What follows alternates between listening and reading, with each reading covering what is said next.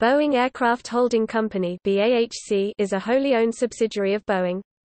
This company manages Boeing-owned, used aircraft, including planes acquired due to a trade-in or a lease return. It has a mailing address in Seattle, Washington, near the headquarters for Boeing commercial airplanes, but the point of location is listed as Delaware.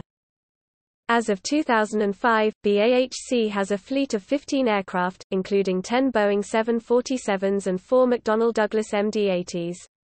They also have 8 planes in storage and 7 have been scrapped.